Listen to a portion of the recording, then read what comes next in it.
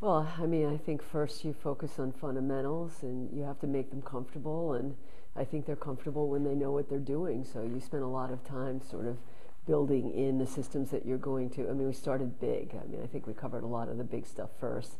And then we'll go back and we'll focus on the small stuff that will make them successful within it.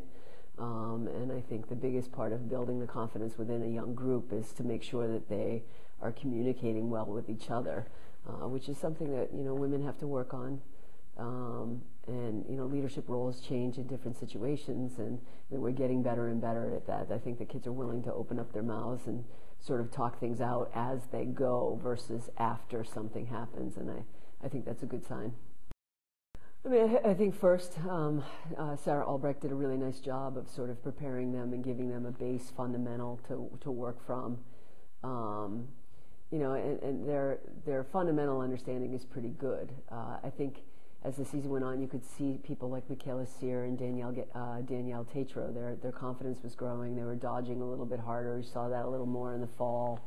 And I think they're after spending a little bit more time together, they're starting to get tendencies down and timing down, and I think that's going to help our feeding game.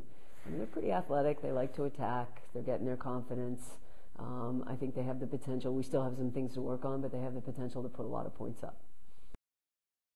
I mean, you have 4 kids who are gamed in, so to speak. They're competing in the fall, so if they're freshmen, they've already gone through a season, they've already put the uniform on, they've already played Princeton, they've already played Yale. So in that way, I think it definitely helps. I mean, they have some of the jitters out. Mel is playing at a high level on the soccer field, and then she comes over to the lacrosse field.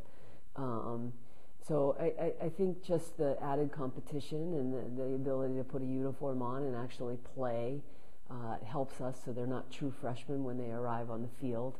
And I think it's also good to have sort of an influx come in January. Just adds a new dimension to practice and a little bit more competitiveness, and I think it's healthy. I think it's healthy. I mean, there are a few drawbacks in that they don't have their stick in their hand and they're not working on skills, but at the same time, I think that there are more positives than negatives.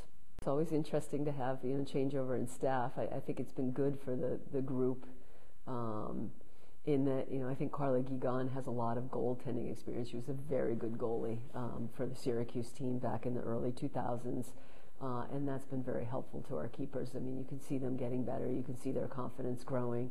I mean, there are just some things that unless you've played the position, you're not. Some of the nuances of the position are. You only know if you're a goalie. So I think that's been a tremendous amount of help. And I think Carla's really steady and calm and systematic and has a really good understanding of that, you're only as good as your weakest link. And I think she's doing a good job of promoting a group mentality on the defensive side of the ball. And you can see them coming together, and you can see them sort of catching people up so that they have depth. And they're competing in practice. I mean, I think she's doing, a great job of putting on a unit that says, okay, it's not just practice. We're going to try to beat the offensive unit. We're going to push them as hard as we can. And I think she's added that dimension, which I'm happy about. Bridget and Jen, both excellent players in college. They're different types of players, but nice to have, sort of some of the things that UNC did in practice, coming into our practice. Same thing with Syracuse with, Bridget's experience with Gary, and I mean, she played for me for 3 years, but she also had him for 2, and you could see some of the stick skills being blended into practice. And but I think the best thing about having those 2 guys is that they can jump in and run with the kids and push them at a higher tempo. And Bridget's very physical, which I think is good for the kids. So they're seeing the game played at a top 10 level consistently, and they have to play with it.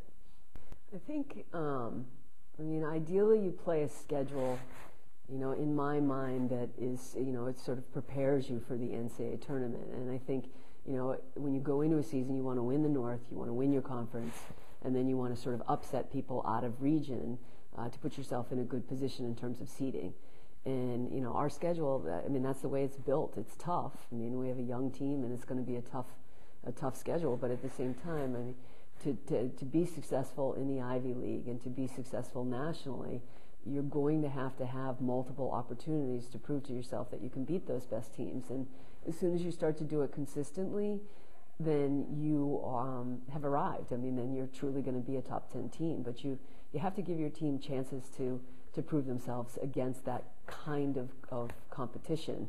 And, you know, Ivy League's not easy. I mean, every team's getting a little bit better. Every team was young last year, and I think we're going to see a lot of improvement all the way across the board. And, you know, I think that playing the Virginias and the Hopkins and the Stanfords, you know, prepares you to play Princeton and Penn and Yale. And I like this group. I like the way they practice, and I like the way they take care of each other. And I think that I think they enjoy tough competition. They're not afraid of it, and you know, they don't overlook anybody, but they don't fear anybody either. And I think that's a good thing for the program.